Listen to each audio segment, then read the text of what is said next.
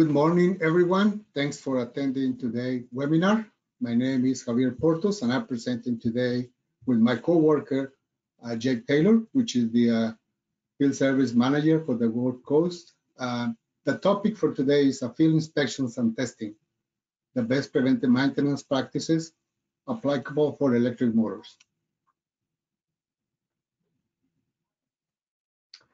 IPS is Integrated Power Services, is a leading provider of engineering solutions for electric motors and generators, and we are actually in North America. Our headquarters is actually in Greenville, South Carolina. We have locations coast to coast.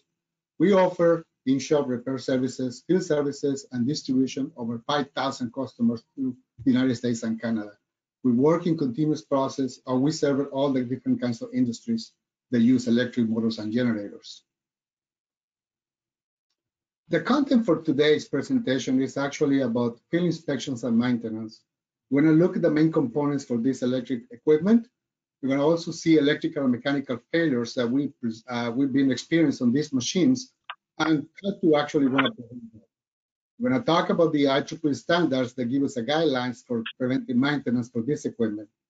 We're also going to talk about what are the electrical testing best practices available, and also mechanical inspection best practices that we can apply for these motors, especially during turnarounds, because we have limited time to do this. And we're going to also talk about what other components and evaluations for this equipment has to be done during these opportunities, which are the turnarounds. Also, we're going to talk on when the motors need to be pulled out for major overhaul. We're going to present some examples of lack of maintenance for electric motors as well. What is the primary purpose actually for inspecting the motors? Actually, I was trying to define, when we have turnarounds, what actually we want to be focusing, what do we try to determine? Well, the main idea here is to identify and correct or minimize any deterioration that is found on the conditions of the machine, whether this is an electrical issue or a mechanical issue. So also, one of the primary purposes is actually plan ahead of time, repair or replace right there at the site. But if these conditions are not corrected, then, failure could occur. Now, we understand during turnarounds, the time available to repair during these outages is limited. And in some cases, if spares are available, maybe you want to choose to actually put the spare in place and take the other motor out and send it to service centers to be actually overhauled. Now, because the complexity of the machines that we have during for our installations, they could be varied. It could be different types of machines installed. It could be just as simple as induction motor, or it could be a synchronous motor with a brush type or brushless type, which is more complex. Therefore, the time required to do the inspections can vary. Also, lack of training maintenance records for electric equipment is not uncommon. In many cases, we have reliability engineers where they don't have records about this machine, so they don't know how it's been tested in the past and what the conditions are for this equipment. And this is a good opportunity when you have turnarounds to actually start trending and getting information about this machine and learning about it. Production demand versus downtime equipment, now is a good opportunity because if the motor that you are inspecting, it has an anomaly that can actually compromise the production, now you can evaluate that, to assess how bad it is, this malfunction, versus, you are taking a risk of operating the equipment because it eventually will fail. Now, scheduling outages for inspection and work scope helps to be more efficient when the evidence of malfunctions is known or exists. For example, you have motors that already have vibration issues, or you have overheating or noise. During the turnarounds, the field service people can be concentrating and focusing in that and be able to actually determine and fix that issue, other than just do a complete inspection of the machine. We can be concentrating on exactly what the issue is. Now, because we have many industries that probably are right now listening, so we have cement plants, pulp and paper, mining, petrochem, pipelines, we have chemicals, refineries, we have all these kind of industries. The motors that are used, they can vary because they have different loads. They have mechanical loads on it, they have electrical loads. The process and the environmental conditions where these motors are exposed can be different too. So therefore, the outages could be different from industry to industry. It could be maybe every 36 months or 3 years, or it could be 5, 7, or 10 years. It depends on the industry. Now, this is an example of 4 motors, and on the left corner, we have a motor that is called open motor. And what I try to illustrate here is these motors are exposed to any environmental condition that is surrounding the motor will get in contact with internal components. This is a typical WP2 for this particular OEM, where all the air surrounding the machine, including debris or any chemicals or any water, including water and any conditions surrounding the machine will get in contact because the air will suck it in and it will inside the machine and it will exhaust from the sides. So that means that open motors can be exposed to any contamination surrounding the motor. On the right picture, it's actually a synchronous motor that is supported by pedestal bearings. This particular motor is a totally enclosed water heat exchanger. It's also called the TWAP. Therefore, this is a complete enclosed machine where the air surrounding the motor will not get in contact with the winding. Therefore, you expect these windings internally to keep a lot cleaner than open motors. On the bottom picture on the left side, there's actually a motor on the cement plant moving a mill application. As you can see, there is a lot of ash, a lot of contamination that it will get in contact with the internal components of the motor or the winding as well as the rotor. Therefore, these contaminants will get built up into the end turns, and eventually, you need to pull those motors out to be able to do a good cleanup, or you can do it on the site as well.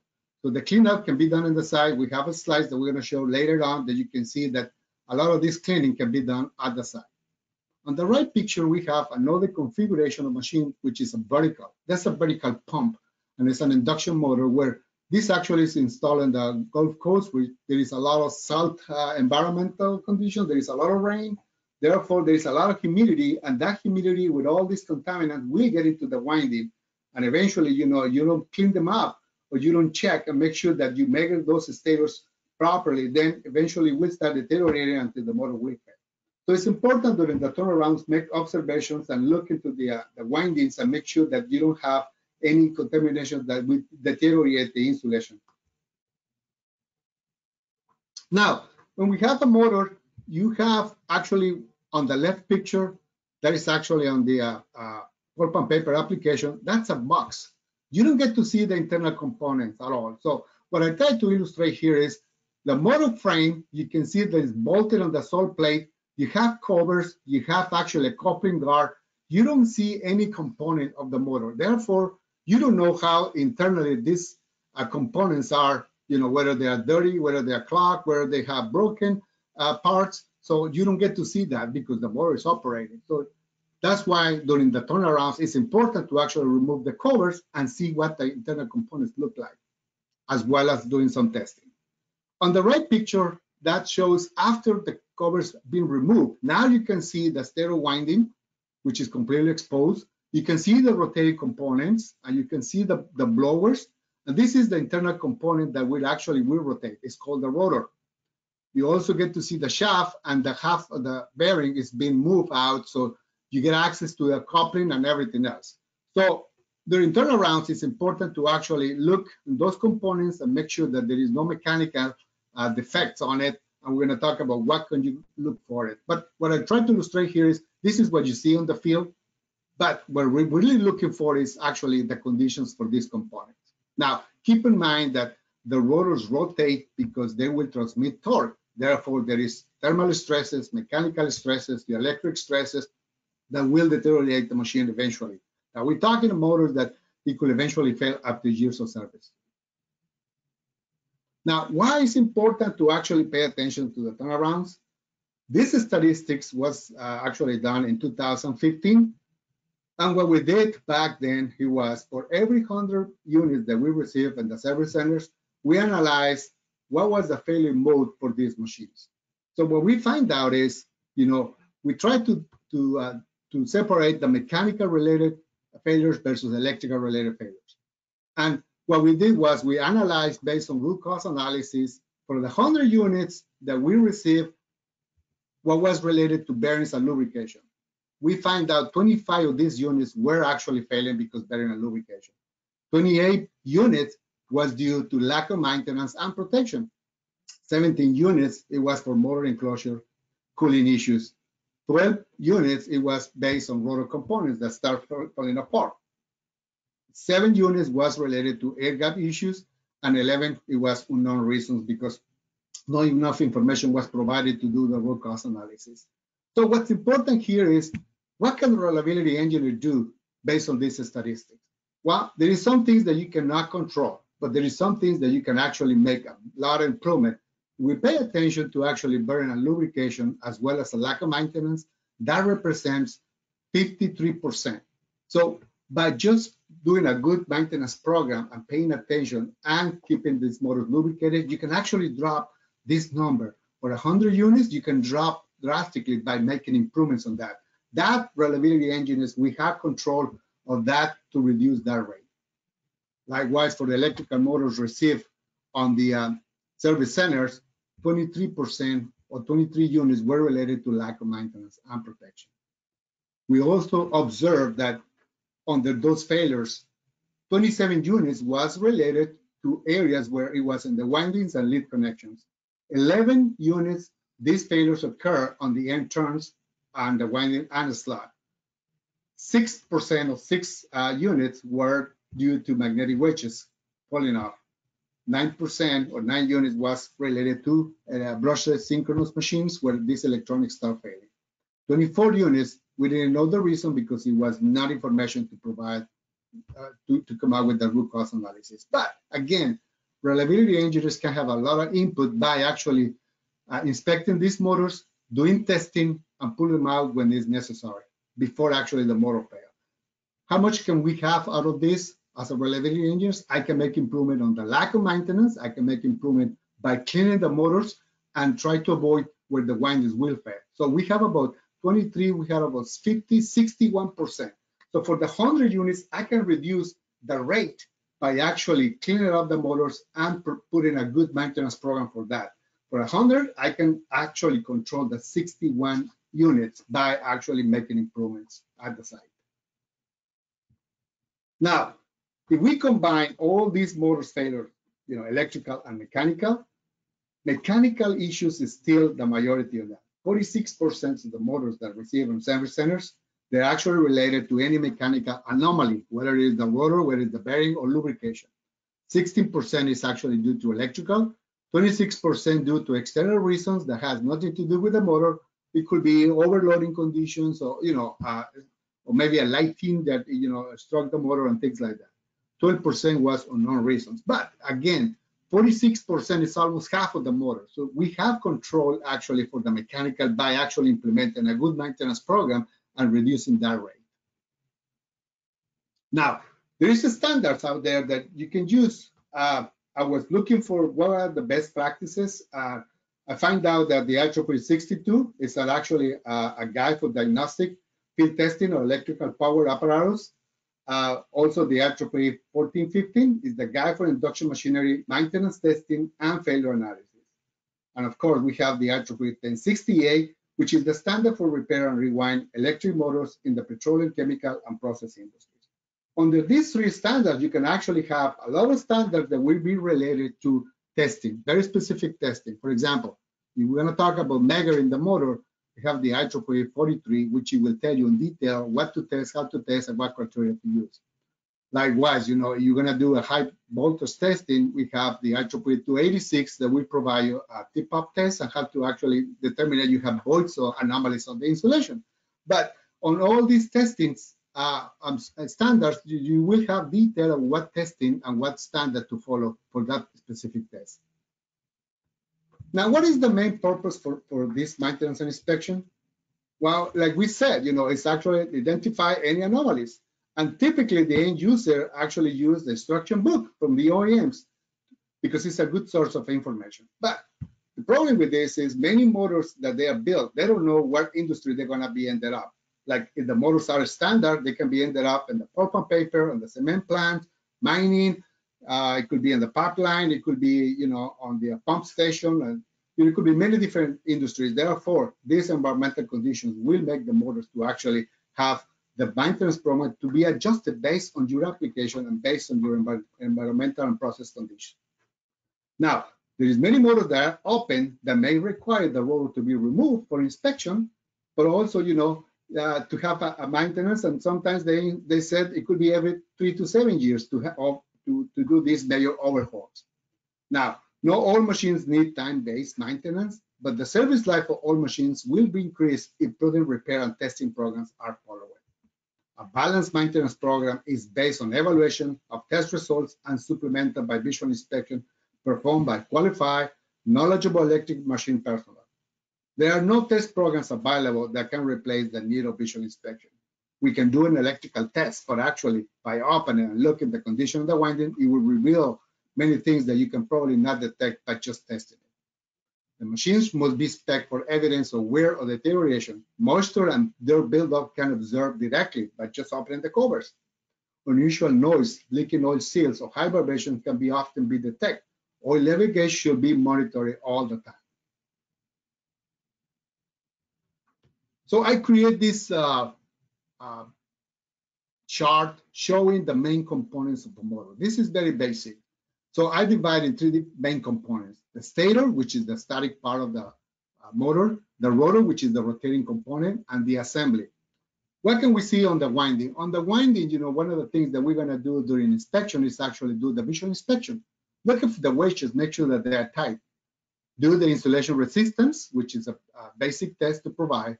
Look at the winding resistance, check the arms, and do the inductance and resistance balance to make sure that all the three phases are completely balanced and there is no imbalance on this inductance and resistance.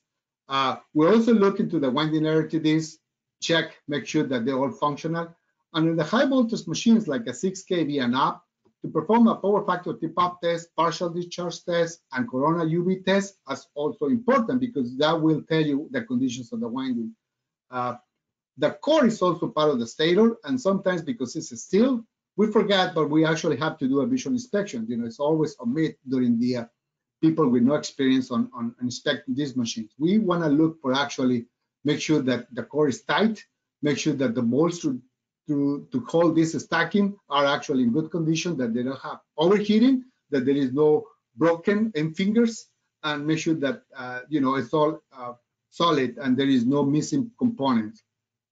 As part of the cooling, on the stator, we have what we call radial cooling vents, and that's important because those are the ones that will make the machine to run within the parameters for temperature. In this case, we don't want the winding to exceed a V-rise temperature. Most machines, that's what it's designed for.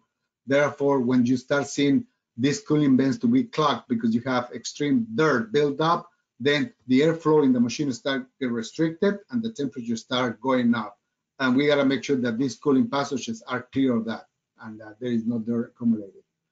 For the rotor, that is a component that will rotate, and based on the speed, you will have centrifugal forces, you will have thermal stress, you will have heating on it. Therefore, it's important to look and do a visual inspection. Check resistance. You have a synchronous motor. If a salient pole, look at the same thing as the stator. Do a ground wall insulation resistance and do the turn insulation. In this case, if it is a salient pole, perform the voltage drop test and impedance test. Also look for any cracks that may happen on the spiders and on the blades and on the fans. You have a real fan, so make sure that there is no broken blades on these cooling fans. As far as the cage, you have an induction motor. You will have what we call bars and rings that they are braced together, and that's important. The joints make sure that we don't have broken rotor bars or broken rotor rings. In the case of a synchronous motor, do the same thing. Even though this damper cage is only used during starting condition, still, it could be an anomaly, and make sure that we don't have any broken damper cage on synchronous. On the assembly, we talk about, what else is besides the stator and rotor? Well, it could be the enclosure surrounding the motor, the bearings also. We have to do an inspection on it and check also the air gap. It's important to do the air gap because we want the air gap to be concentric, and we don't want to have air gaps that are uneven, and it has to be checked 90 degrees in each end of the motor and then compare. Because having an uneven air gap will produce external forces that eventually will have the rotor to be deflected. It can wear actually bearings and it can damage. So it's important to do these mechanical checks, and this table will help you to to go on a list and do those inspections during the turnaround. Now, there is a lot of testing, and it can be done electrically on the field, but I listed up the basic ones and how often these can be done and how effective it is to perform this. And I can tell you, most of these testing, winding resistance, insulation resistance, the PI test, source test, dissipation factor, and partial discharge, it's all, it's good, but most importantly, it's a trending tool. It can be done offline, it can be done on the field, and we listed out here how typically that needs to be performed. It could be 1 or 2 years. It could be 2 to 5 years, depending on that, whether it's a low voltage or high voltage. And even in some cases, partial discharge. There is some machines that they have devices where it can be continuously be monitored at the field and also during operation. But this table will tell you, how effective it is and what standard, you should follow to actually perform this testing. This is very simple testing that can be done on the field. We're going to talk about that in the next slides, but this at least help you to understand what is the electrical testing that has to be performed on the motor. Now, this chart will help as well for the rotor. You're going to do winding resistance and insulation resistance, as well as you have excitation on it. Whether you have a brushless machine, when you have a DC-AC exciter on it, same rule will apply as far as the insulation resistance and the winding resistance. Now, for the mechanical, we create this chart where we listed up the most important ones and the ones that, we pay attention during turnarounds. Alignment is one of them. Check the alignment. This typically is done at the first time you install the motor, and during outages, it has to be rechecked. Bearing insulation, even the motor comes with the bearing insulation, medium size and large ones. It's good to have actually tested, make sure the insulation is still there and there is no broken or damaged insulation on the bearings. Typically it's done during major outages and 36-month maintenance. Check the coupling as well. Check the run out of the coupling. Check the torque and the bolts. Check the air gap for concentricity. Bearing inspection. Actually have the half of the bearing out and look at the condition of the bearing, seals and rings, and make sure that it's still within the design parameters from the OEM.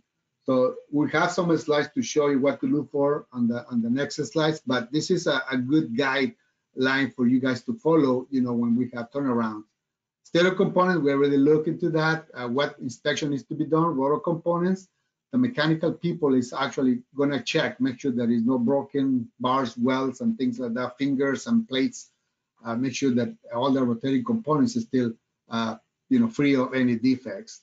Oil analysis is part of the check also, so sample oil and send off for analysis. And this analysis could reveal what particles, are contaminated in the oil, and therefore you can take correction measurements for that. The cooling system is also good to perform pressure tests, make sure that you don't have pipes that are broke and it will start leaking water. And this is important because you have a motor that is being cooled by water and you have leak water on it, and you will never probably see that if it's a little bit drop. Eventually, after the motor's operating, that drop can become, a lot of water on the bottom of the frame. And if that water gets in contact with the winding, that's probably not a good combination. And eventually, the motor could fail. Looking for all the accessories is important. Make sure that all the accessories are still on working conditions, whether you have bearing RTDs, vibration detectors, leak detectors, air filters, differential pressure switch, you name it. All these accessories, they need to be work as designed, and most importantly, it has to be connected. You have an accessory there that you're not connecting, you're not monitoring, then that's not going to help, because you would never know if there is an anomaly with the motor. I listed up here a general inspection, the different components of the motor, but I put in highlight on yellow what I think is critical for operation. For example, the filters, you don't want the filters to be actually clogged. Otherwise, if you operate the motor with the filters clogged, then you minimize or you will restrict the airflow in the motor. And if you restrict the airflow in the motor, then your motor will start overheating. And eventually, it will start deteriorating the insulation. It will age the insulation thermally, and you don't even notice that. Pedestals are important, foundation, the coupling, bearings, all that is important. Terminations is another one. Terminations for the terminal box, for example, we have leads where they are bolted into the lead hooks and they are insulated. but it's important to make sure that the torques used to hold these lugs are actually properly tight. Otherwise, if they're loose, it can actually arc, and if they arc inside the conduit box, you don't get to see that. So during inspection, it's important to open it, rip off all the insulation, and inspect that. Make sure that we have a good joint. Foundation, cracks on the foundation, pedestals, make sure that they are doping, they didn't move. All that is part of the inspection. Couplings, make sure the runouts are good. Bearings, wear outs on the bearings. Those are very critical for the operation of the motor. If you overlook that during the turnaround, it can actually give you a headache later on once the motor is up and running. Now, under visual inspection, this is a picture actually of a motor WP2 that's installed. It's a compressor, and you can see this is actually a forced lubrication system. So it's important to actually look and make sure that, right here, we don't have restrictions, part of the inspection. Make sure that the gaskets goes here on the enclosure are on place. Make sure that the exhaust of the air doesn't have any restrictions. I've seen motors installed on the field where actually they are restricted either in the exhaust or the air inlet where they have walls that won't let the motor to actually ventilate properly. That will affect the motor performance. The other thing is look for leaks, oils, make sure that the abnormal smells that they are inside, when you start moving and taking covers out, maybe the burning oil will tell you something, maybe the burning insulation or burning cables, that will give an indication, and we can actually take correction measurements to fix that. So it's important to actually pay attention to those little things that are part of the visual inspection. Now, once you remove the cover, this is an example of how the stator looks like. This is a synchronous motor. You can see a lot of overheating on those end turns. That machine was actually restricted with airflow, and that was after 10 years of operation. Now, the RTDs did not pick it up, but you can see a lot of burning. That's what I call slow cook on the stator, because it takes years to actually build up that amount of heat and start deteriorating the insulation. Now, when we have brand new machines, we expect those machines to last 20, 30 plus years. And but it's also important during turnarounds and maintenance to actually clean them up the stators. Otherwise, the life will be cut because we're not providing the cleaning and the preventive maintenance that is required. So the other thing that we're going to look on the stators is if we have contaminations on the end turns, on the cooling vents also right here inside, to make sure that there is no anything that will restrict the air flow in the motor, on the machine. Deterioration, sometimes it becomes brittle. All the tights, all the blocking, make sure they're still in place. Now, on the next slide, this is the stator close-up.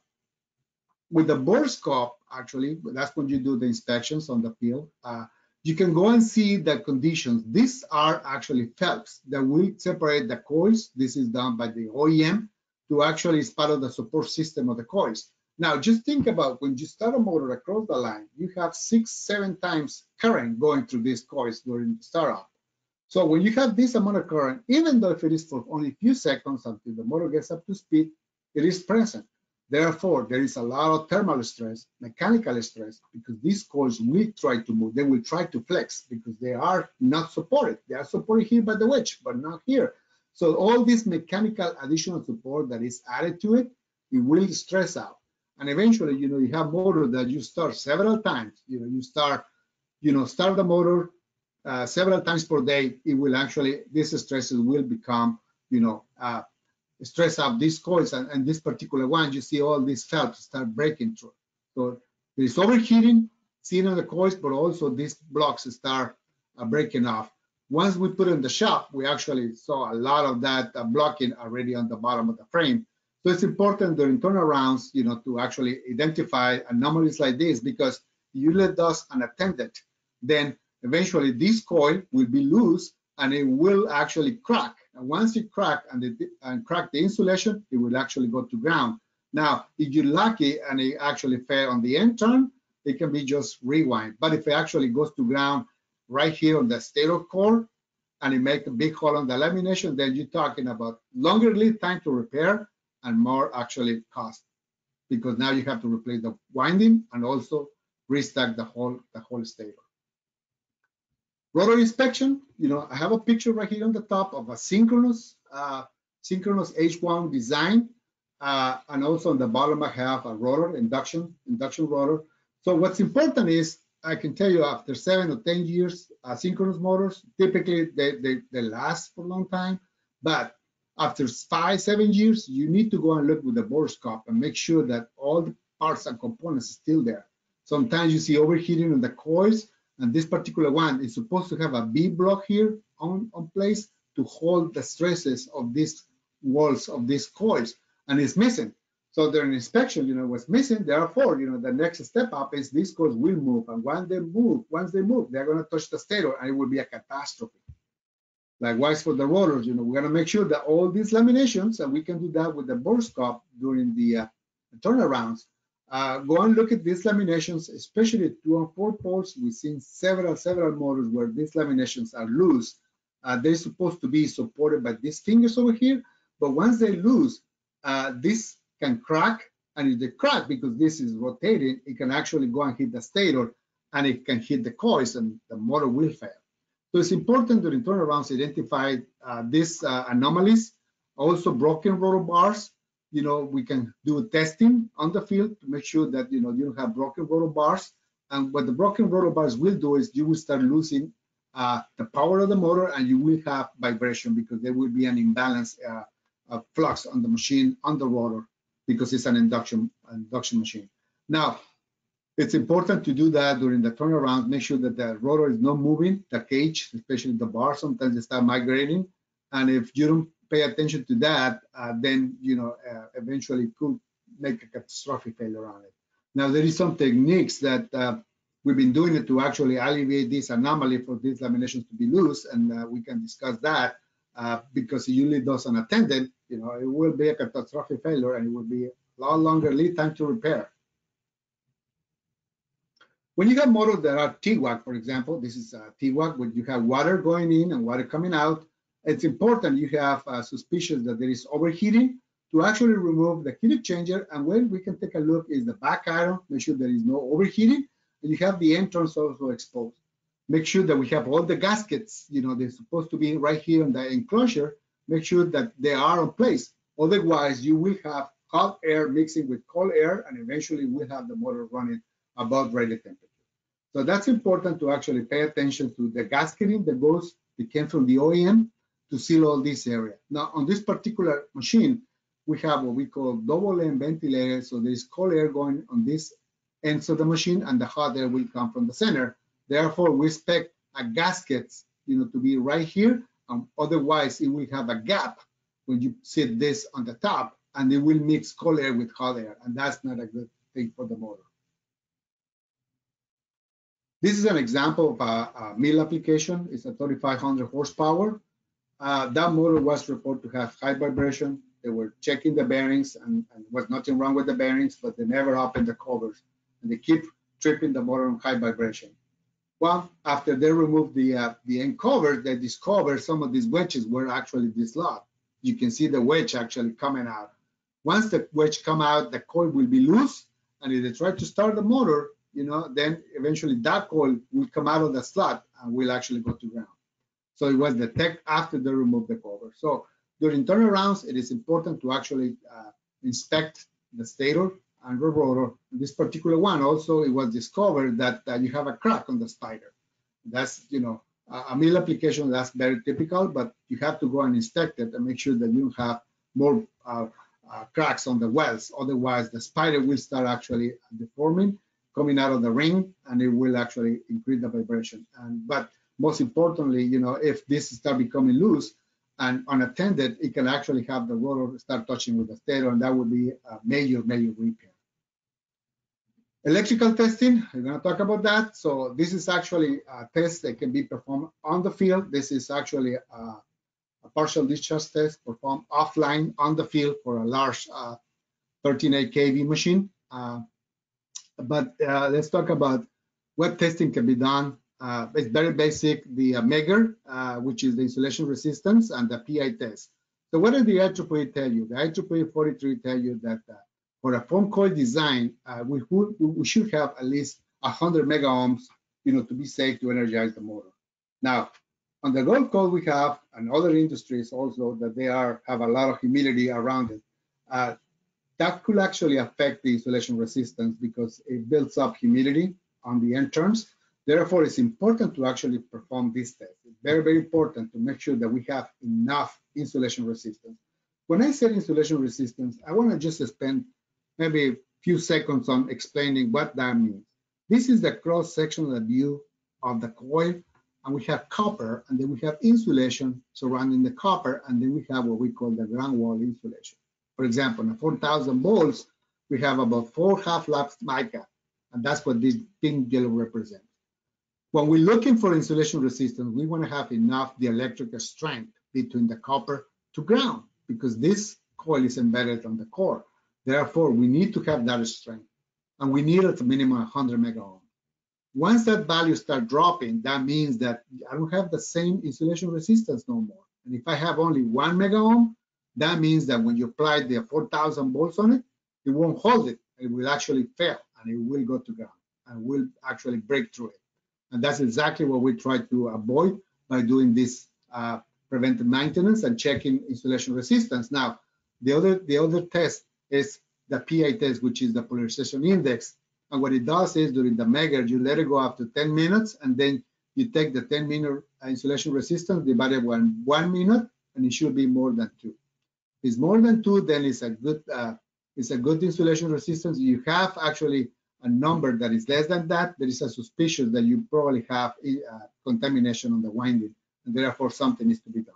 Now, one test, it will tell you the current condition. However, a trending will be much better, because trending the insulation resistance will tell you as you go along, once a year, you will compare year after year how your insulation resistance start dropping, and they will give you a good indication where actually you need to pull the motor out for major overhaul. Winding resistance is important, can be done on the field. What it is actually, we have a 3-winding. We're going to check the resistance that exists between phase A and phase B, between B and C, and we're going to compare that. Why we want to do that? You can do that with the Kelvin bridge or with the PDMA, because we want to make sure that all these coils are connected. They are connected in series, and we have jumpers and we have leads that they are joined together, and we don't want to have any hot resistance joints. Meaning, because we brace these leads, we want to make sure that doesn't have any hot spot. If you have a hot spot or hot resistance joint, then when you insulate that and you apply current, because the motor will have current on it, then it will overheat those areas, and it eventually will deteriorate the insulation surrounding those hot areas, and it will eventually fail. And that's why it's important to actually check that during turnarounds, make sure that we don't have hot spots, hot joints on the winding. And that's very simple test that can be done. Again, during these major outages, it's important to have that and record that, because again, with the years to come, you can compare that and you can see if actually start deteriorating or not. Imbalance tests, inductant imbalance is part of the PDMA testing as well. This is an equipment that will help you to determine whether you have a suspicious turn-to-turn winding failures. Now, the PDMA will do that for you. It will compare the millihertz, okay? And what it is actually impose high frequency, low voltage onto the winding, and will compare the phase 1 to 2, 2 to 3, and 1 to 3. And what it does is, because you apply frequency, if it knows that what your impedance is for the winding, it will actually calculate the millihertz that it goes through this winding. And you have an imbalance that is indicative that you may have a suspicious turn-to-turn insulation issues. If it is well balanced, then you probably don't have any turn-to-turn issues. That can be done on the field, but it's a good tool to have it. Now, if we have issues that we find out you have an imbalance, we can always do the source test. The source test is a bigger equipment. It can be done, but it's only a special request. The source test, especially, you don't want to do it at full voltage. You probably want to do it at low maintenance level. That way we don't overstress. Now, the other thing that we recommend is we don't want to do source test if your megahertz is low. We want to do it when the stator is actively cleaned up, is free of any debris and contamination. It can be done, but the voltage to apply for these machines, it has to be discussed. And it's a case by case because we are going to actually impose a voltage between turn to turn. And let me explain you a little bit about what that does. We have conductors. Again, we have the cross-sectional view. We have conductors. In this case, we have 1, 2, 3, 4 conductors. Okay, we call those conductors in hand. And we have turns. 1, 2, 3, 4, 5, 6 turns. All right. So, but we have insulation between turns. Now, what that does, well, it protects the winding against surge, against lighting and things like that. And so that if you start having this turn-to-turn insulations to break through it, then you will have what we call turn-to-turn. And once you have a turn-to-turn, it will make a big hole on the copper. It will melt the copper because we have coils connected in series. But this test, you have a suspicious, then we can always bring the equipment and actually perform a source test at maintenance level voltage. We don't want to do it to the standard that goes for this is IEEE 522. We want to do it at much lower voltage. That way we don't want to stress out the insulation. It can be done, but in a case by case. DC high path, never high path windings that mega low. That's the rule number one. It can be done on the field, yes, but we don't recommend to do it. It's only in a special request. I've been asking for many reliability engineers, the question, does this motor last for another 5 years? And it's always been, there is different testing you can perform on the winding to actually evaluate the condition. But it's a very good question. And one of the testing that we can do is a DC, a step-up high path test, but at maintenance level. We don't want to stress out the winding because once you actually stress out the winding and you're on the field, and if it fails, nothing you can do about it. You got to be ready to rewind that. But at the same time, some reliability engineers said, I'd rather fail now than during production. And that's something that we can sit down and evaluate. Every motor is different and evaluate the conditions that we can discuss, the findings, but it can be done. We don't want to do it unless it is necessary for you to know whether the motor has a good electric strength or not. Or sometimes, you just want to go to the next turnaround or the next opening slot, where we allow you to rewind the stator. But on the field, you want to do this, very ready to actually, if it fails, you have to pull it out unless you have a spare available for this. Partial discharge with today's technology, we can actually do that at the field during turnarounds. Many years ago, it was not available, but today, we have the Irish partial discharge tester that is available. We can go and put the bus couplers on the conduit box and do offline tests.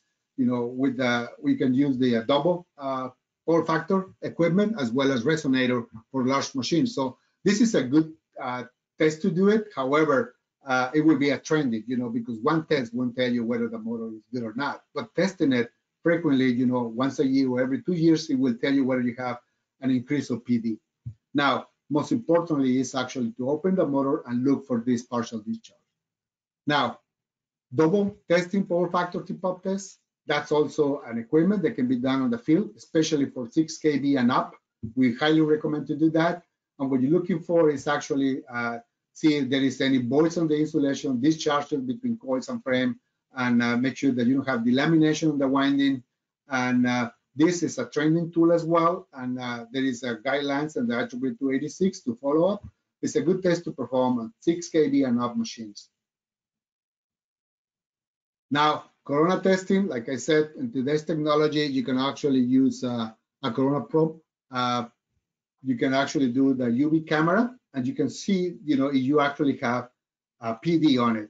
You can bring the resonator to the field. You can connect it, energize the winding one phase at a time.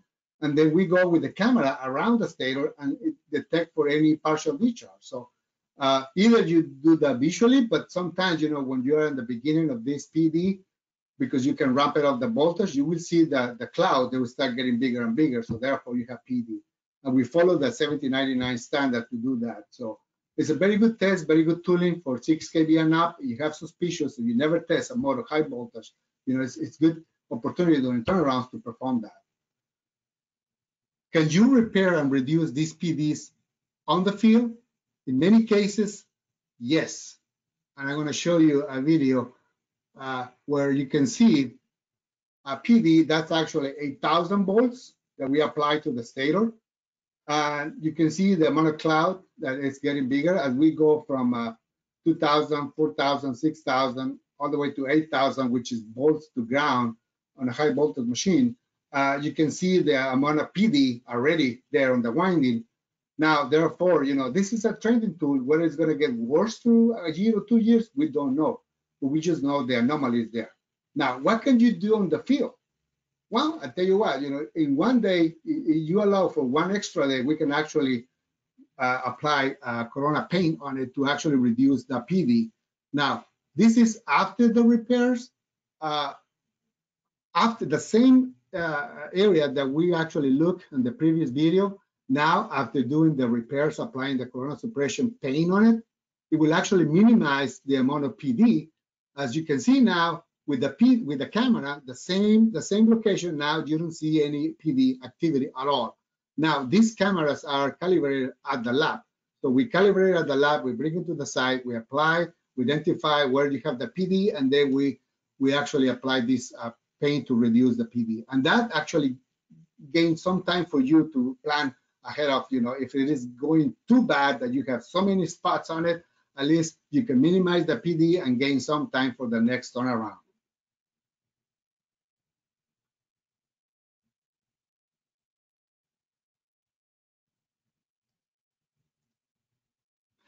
For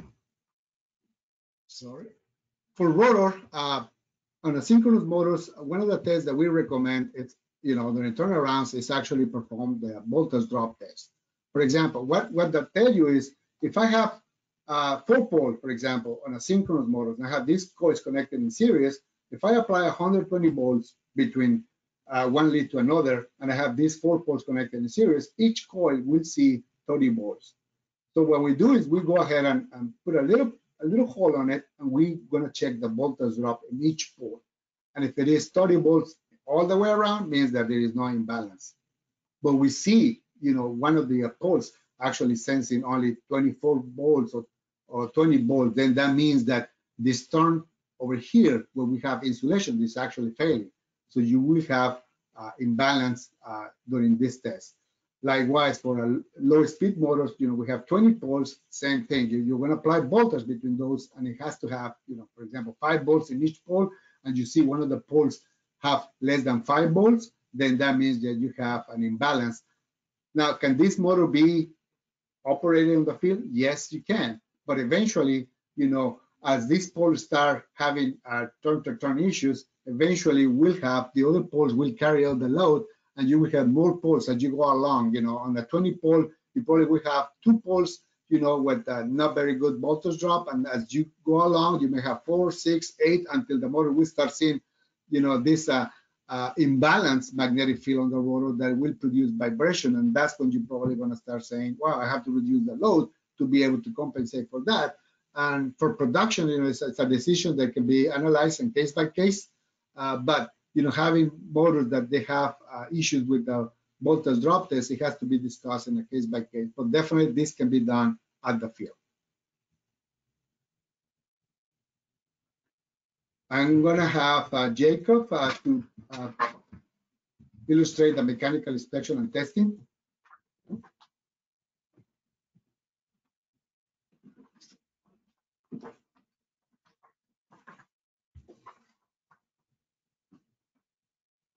All right, thank you everyone for joining. We're going to go over some mechanical inspection and testing and best practices in the field, things that can be done out in the field. The first is shaft alignment, which is positioning 2 or more machines so that the rotational center lines are collinear to the coupling point. What that means is that they're both in a straight line and that we don't have one that's set too high or too low. They're perfectly aligned. That's very important when you're installing machines. It's also very important during outages to verify machine alignment.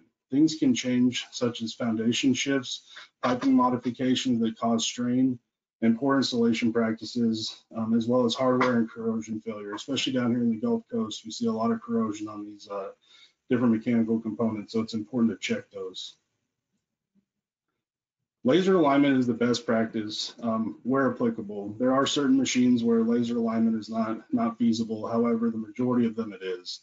While some flexible couplings do permit some misalignment, it's generally much lower than implied by the name. It's also important to keep in mind that while flexible coupling may permit up to, say, 125 thousandths of misalignment, the motor and driven equipment most likely is not able to withstand that. So it's important to keep that in mind with flexible couplings. It's also important to inspect flexible couplings as they are a wear item as well. So you want to make sure that you're looking at those during your turnarounds as well. Excessive misalignment causes additional vibration and machine wear. It's something you can actually pick up on vibration spectral data, excuse me. You can see where a machine is misaligned just by taking some vibration data. So it's important to do that as a trending tool and also as a troubleshooting tool in the field. Zero alignment is seldomly recommended, and that's because of a phenomenon known as thermal growth. It's important to take into account that the motor and the driven equipment are not going to grow the same amount because they're not going to run at the same temperature. That's something that we can provide a thermal growth study on. It's a pretty simple equation to get to that number to figure out exactly what that equipment is going to grow, and then we can set the alignment accordingly. In many cases, Babbitt bearings can be inspected and repaired in the field. It's limited by the extent of damage if there is any, but it is important, like Javier mentioned, to roll the bearing out and check both halves of the bearing to see if there's any damage or see if the pattern is, we want the pattern to be in the bottom 30% of the bearing. That's where it's actually going to ride at on the oil wedge. If it's kind of coming up the side of the bearing, things like that, it's stuff that we can re-scrape in the field and reseat those bearings. So it's important to check those during turnarounds as well. Another thing that's important to check is the oil rings. If they have gouges or pitting, or if they have really sharp edges, it means that they're not rotating freely on that shaft, and therefore you're not getting the lubrication that's required to keep those bearings in the shaft running for a long time. See a lot of premature failure just because of oil rings. So that's something that's easy to check. If they're split rings, they can be changed in the field. And typically we have them, a lot of manufacturers have them on the shelves and vendors as well. So something just to keep in your toolbox. Oil analysis, as mentioned previously, it's a really good tool for trending. It's also good for troubleshooting as well. When you take a sample of oil from a bearing pedestal or a housing, you can send it in and it'll tell you, what type of particulates and what size particulates are inside the oil. Why that's important is it tells us what component is wearing, whether that's the bearing itself, the oil ring, if there's foreign material that was introduced into there, water. We have a lot of those issues down here in the Gulf with the storms that we get. Water gets pretty much anywhere, so it's important to be sampling the oil at a regular interval. Vibration analysis is another great tool for trending and also for troubleshooting. A trained vibration analyst can look at an orbit, spectral, or time waveform data to understand the severity of the vibration and narrow down the potential causes. This can save you time, up front, so that if you know that you have a motor that's suspect, if you're doing trended data, you know that you can plan accordingly. I know that's big for planners and reliability engineers to know when something needs to come out or when they're starting to have a problem child. So it's good to do that over time. Failure modes each have their own unique identifying frequencies and behaviors. So like I mentioned before, we can detect if there's misalignment. We can detect if there's broken rotor bars or the possibility of loose bars. Things like that are very important to keep in mind when you're creating a reliability program. Air gap was mentioned earlier. It's very important, especially on induction machines. You want to do 4 measurements 90 degrees separated from each other. On salient pole motors, you want to actually measure each pole in the center of the pole to make sure that the concentricity is the same all the way around. Make sure that's centered on both ends of the motor. Otherwise, you're going to have issues. So it's very important to do that. It's also very important to dowel pedestals on pedestal mount machines to make sure that nothing moves over time. You're going to have grout that decays over time and you have issues, but as long as you're doweled, you're going to have a lot less issues. So types of mechanical maintenance that we haven't mentioned yet are bearing lubrication, that's both grease and oil bath, or forced lube systems. Cleaning, which includes the housing and enclosure, the filters, which is always a good practice to check those, on a monthly basis to make sure that if they're starting to clog up and get those changed out before you have an issue where you have an overheating condition. We also clean, the enclosure of the motor, frame, gaskets, the stator, the rotor. We'll talk about that a little bit more on the next subsequent slides. And then heat exchanger maintenance, pressure test for leaks. That's very important. If you have a TWAC system, you want to make sure that cooler is doing what it's supposed to and it's not leaking. So obviously, dirty motors will run much hotter due to the reduction in effective cooling properties. Dirt and oil they find their way into the vent ducts within the stator and really slows down or really ramps up heat in those motors. So it's important to keep those free of obstruction. Same with any inlet screens and passages. You want to make sure you're looking inside there to make sure that there's no sound deadening or any kind of debris that's stuck down in there. You want to make sure you get that out of there to keep these motors running cool the way they were designed to run. Obviously, ventilation filters should be checked periodically and replaced as necessary. And then the buildup of contaminants on the frame. Certain motors get buildup of dirt on the fins of the fans. We want to make sure that those are cleaned off so that they're running properly and we're not creating an imbalance as well. So stator and rotor cleaning, air or dry ice. Obviously, there's a couple different ways motors can be cleaned. Dry ice is a big one. However, you need to be careful with it. If it has a very brittle insulation, you can actually do more harm than good. So it's good to go in there and check and make sure that the insulation on the coils can withstand dry ice cleaning or air cleaning. Also, if it's saturated with oil, dry ice just tends to push the oil around inside the motor, and that's not a good thing. So in that case, there is electrical grade solvent that we can use to remove the oil and the contaminants.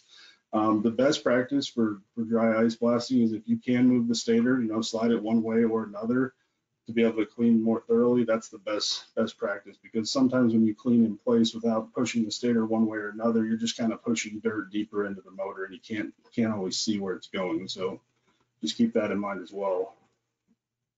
Here's an example of before dry ice cleaning and after. Obviously, this is with insulation paint applied, but big difference. A lot of that surface contamination, dirt, and debris is gone. So now we're going to just briefly talk about, when you should pull motors out.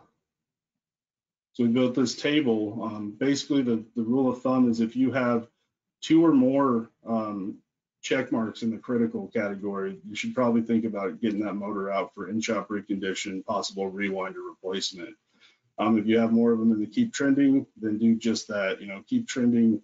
If you have excessive winding contamination, you want to trend that by doing PDMA tests to let you know how the integrity of the insulation is doing.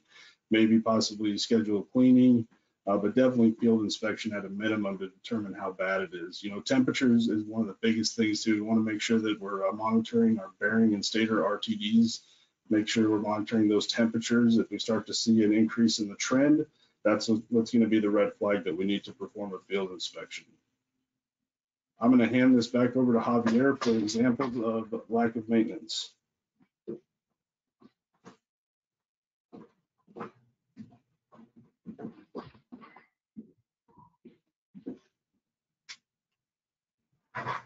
This is just a few examples of lack of maintenance that we identify on the field during inspection. So you can see in the left pictures, that is actually an open motor. And this is a close-up of the air inlet where the filter should be there. Now you can see that that filter is not there. And if it is, it's just that, there is no proper filter material on it. So therefore, all the air going into this machine, eventually nothing gets captured. And so when we have motors installed on environmental conditions where there is dirt surrounding, and sometimes we even have construction going on around the machine, that all this dirt, will go inside the machine. So you expect that to get actually inside the winding. So it's important to actually do inspections to identify those, and we have to put filters on it. We add it as a part of the scope, just to prevent, for those machines to be pulled out more frequently for cleaning. This is another example. It's actually a new machine that it was installed. But what's wrong with this? Well, you can see the gaskets. The gaskets actually hanging is not sealing properly. Keep in mind, these large machines, especially this type of machine, they don't ship those completely assembled. And sometimes you only have the frame that has a plywood on the top, with the brackets on the shaft, but the enclosure or the top hat, that's what I call, is actually shipped separate. And it's expecting that to be installed on the field. During the installation, the OEM will provide, gaskets for that. So it's important to actually make sure that that gasket goes all the way around, because like I said, you have hot air right here in the center, inside, and cold air on the ends. But if this gasket is not, or is misplaced, or it's missing, then you will have gaps inside that will mix hot air with cold air, eventually will overheat the motor. So it's important to actually pay attention to that. That's what's wrong with this. This is actually a motor on the left picture. It's actually the load side. This is the shaft coming out, and it has a jumper here. That little jumper here, that is actually grounded, the bearing, all right? And it has a nameplate that it says insulated bearing. This is the dry vane bearing. Now, when I look at the non-dry bearing, it also has the same nameplate, insulated bearing, but also on the non-dry bearing, it has the same jumper. This jumper, actually, what it does is actually the insulation is inside if bypass the insulation. So on a motor that has insulation in both bearings, the non-dry end as well as the dry end, only the dry end should be grounded. Otherwise, if both of them are grounded, then you defeat the purpose of having the insulation. What could happen is actually you don't have insulation right now. And if you leave this unattended, you can have current circulating into the shaft, and you can actually break couplings, shafts, and bearings. So it's important to pay attention during these turnarounds if it is connected properly. And again, checking the integrity of the insulation is important during this turnaround. So there is ways you can check this insulation for this resistance insulation for these bearings to make sure that we still have the insulation on. That's another example of improper grounding. That's what I call lack of maintenance. So technicians or reliability people, be aware of, the ground cable didn't even make it to the motor. So the motors actually have a pad or a bowl where the ground should be solid grounded and connected to it on the system. So this is a right picture. It's actually, this is the drive end, this is the cover of the bearing, and that's what they connect the ground. That is not the right way to actually ground it. You should have on the feet of the motor a bowl where this ground should be solidly grounded, because what we want to ground is we have the winding, we have the stator core, and the core is actually in intimate contact with the frame, and that's where we're going to have the ground, not here. Here is just a bolt that we hold it. So we're going to have a solid ground. So it's important to pay attention during the turnaround, the maintenance, make sure that it's properly grounded. Now, conduit boxes, that's also an important issue that sometimes gets overlooked, because that's when we have all the connections. And again, this particular example, this box, you can see a lot of humidity buildup. Whether you have space heaters or not, it may be a good opportunity to add those to it, because you can see a lot of humidity buildup. What also is important is check the terminations, make sure that the cables, especially in the high voltage, is at 13.8 kV, they're not touching with each other. If they touch, they can actually have partial discharge build up in the insulation. And if you don't open and inspect that, eventually will fail. Now, I've seen boxes actually exploding. I've not seen personally, but I've seen pictures of boxes because the humidity gets built up, and you can have loose connections and an arc, and that arc will actually build up pressure inside the box that can actually blow up the covers. So it's important to actually take a peek into the conduit box, make sure that all the leads are free of contact with each other, they are away from ground, and make sure that all the connections are properly connected. This is an example, the right picture of that.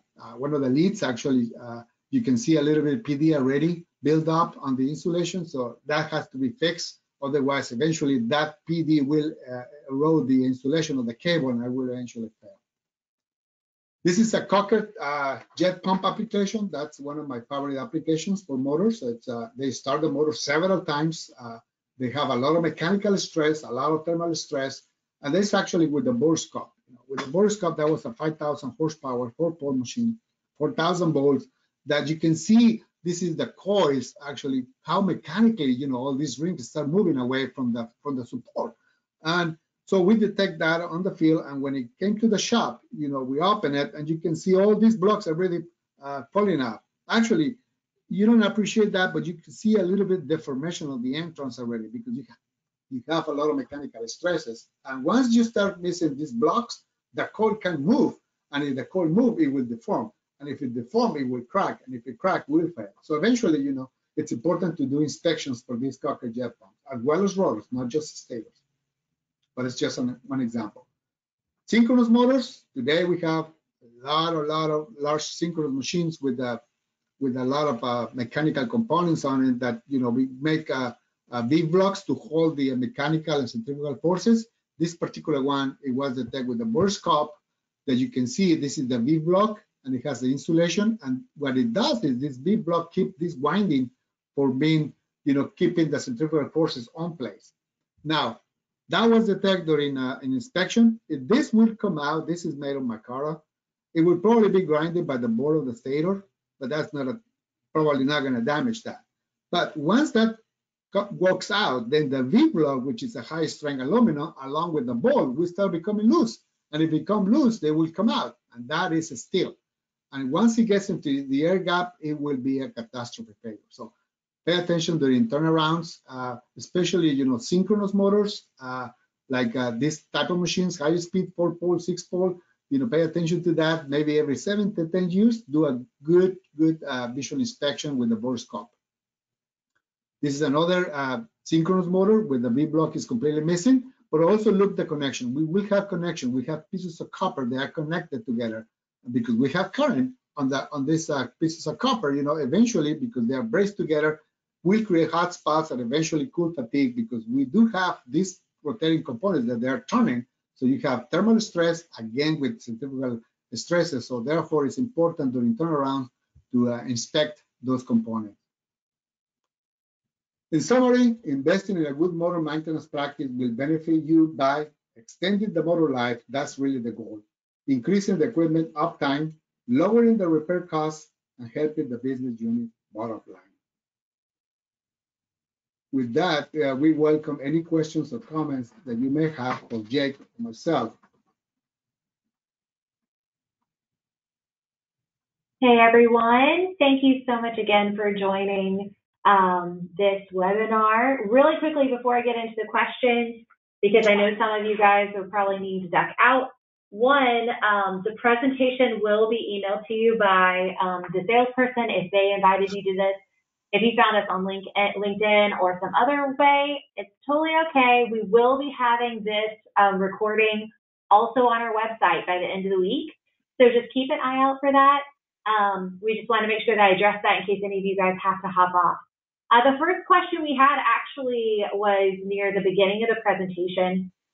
I noticed that core tightness is listed under the core. Would this include wedge tightness? Yes, it does. On the presentation, the core, it's important because it has to be stuck together. And sometimes, you know, they use bolt that goes through it. And we want to make sure that the core is actually tight as well as the wedge. The wedge, you know, especially if it is a hard coil, we have many machines that are hard coil that they use the wedge to actually secure the winding on it. We want to make sure that that is actually secure. Now on BPI, if it is a poor BPI perform on the winding, that wedge can become loose. And if that wedge is loose, then the coil will start moving. Yes, that's part of the inspection. Make sure that the wedges are tight on place. It's a good question. Great. The next question was, should the PI be greater than 2.0 for new machines or even for those in service?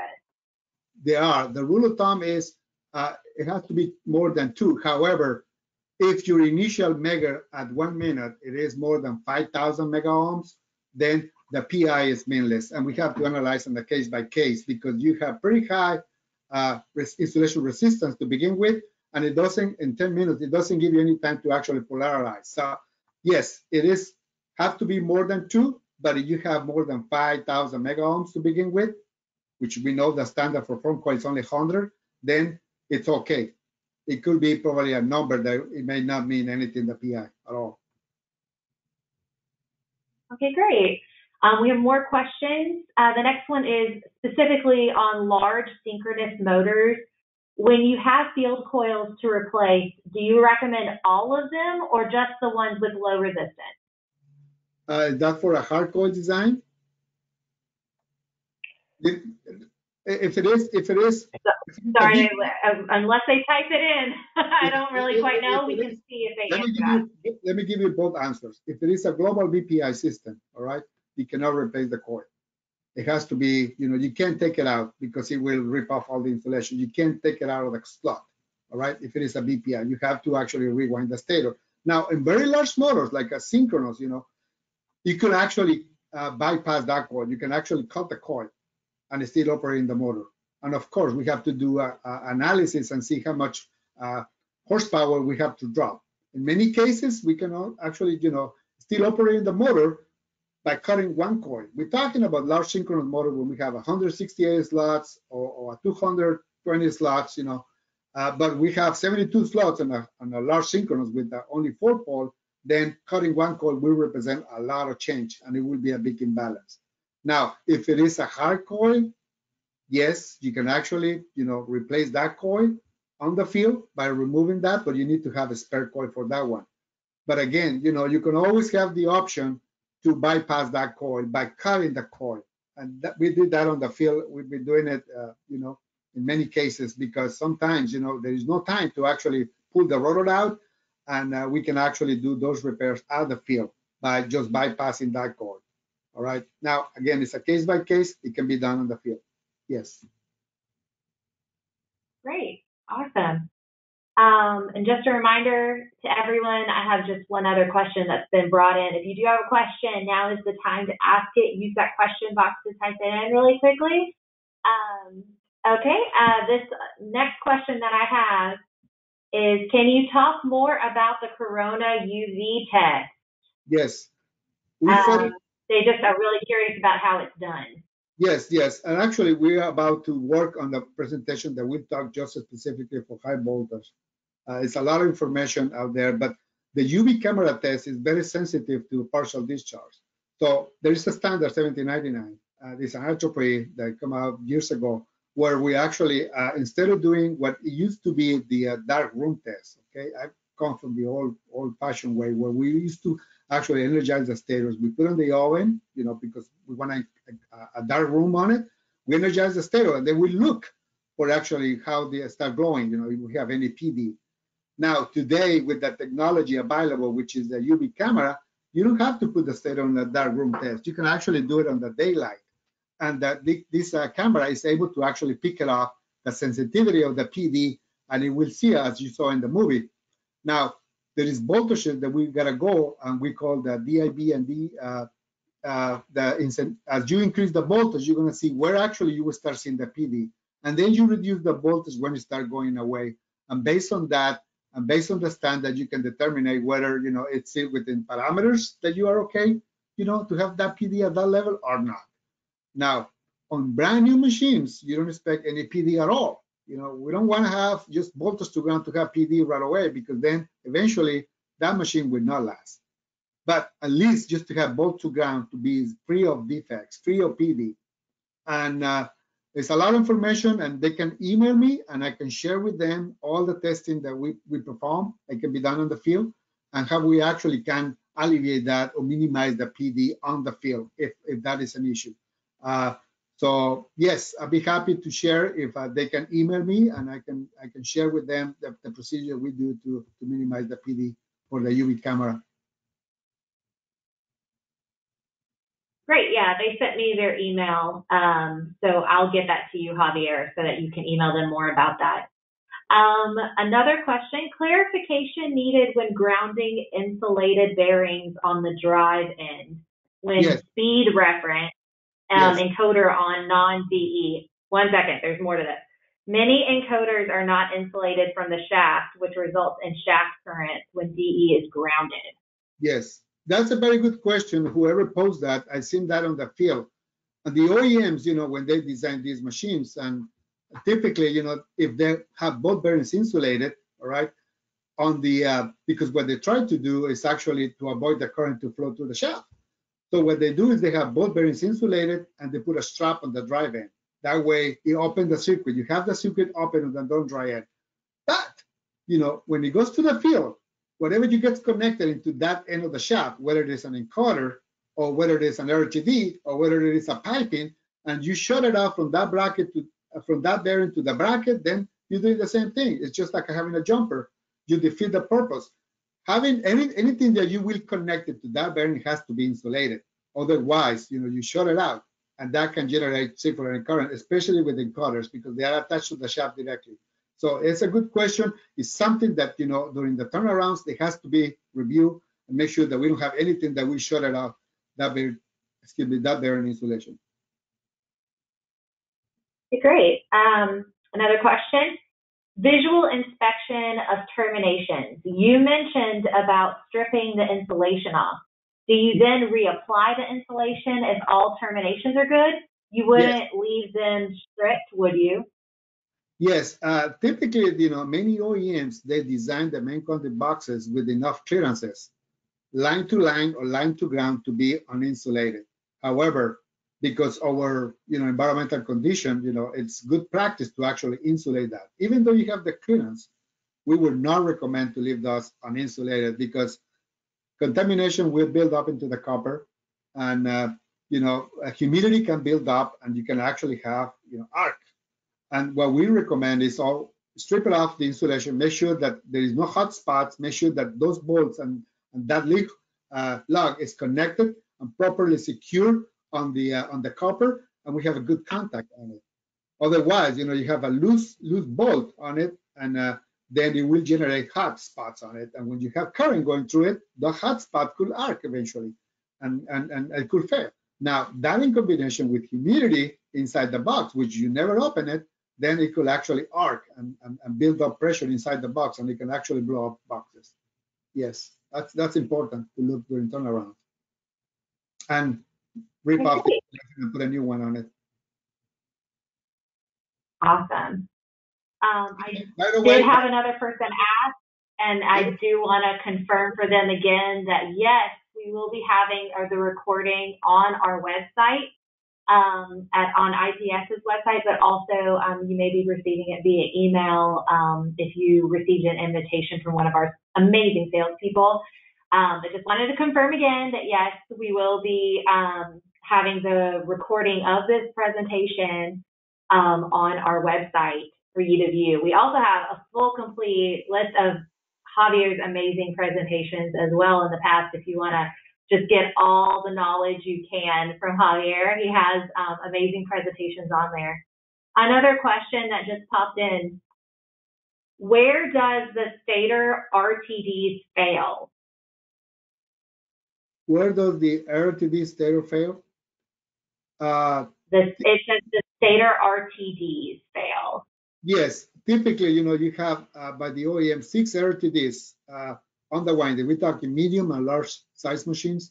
Those RTDs are embedded in the slot, and they are used to monitoring the winding temperature. In many cases, that wire, because it's rotted inside, it can break. And if it breaks, then that RTD is not functional. So you have to check, make sure that those RTDs are functional, all right, on the winding. Now, if they are not, it can either be spliced and put new wire on it, make those functional. But if it fails right on the sensor, there's nothing you can do about it. That's why we have 6, and sometimes you even have extra spares on it that you can use. As far as the bearing RTDs, same thing. You got to make sure that those are functional, and because those are used to monitoring the bearing temperature, okay? And the ones for the stators, they are used to monitoring the winding temperature. And that is the only indication that will tell you whether the motor is overheating or not. There is no other way. If it is a T-WAC, sometimes you have air in and air out that will also tell you if the delta temperature is so great that maybe the motor is overheating. But you need to look into the OEM, will tell you what is the alarm and what the settings for alarm and trip for those temperatures. All right, guys, that looks like that's the last of the questions that we've had submitted in. If you have any other questions, you can, of course, email Javier or Jake. Their emails are listed right there on the last page of our presentation here. So feel free to ask them questions. We will be sending out a little thank you gift out to those of you who stuck with us till the end of the presentation. So keep an eye out in your email throughout the rest of this week for that.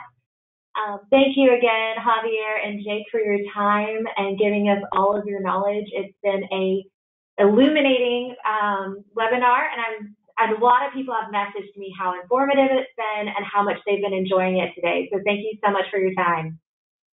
Thank you. Be safe, everyone. Thank you.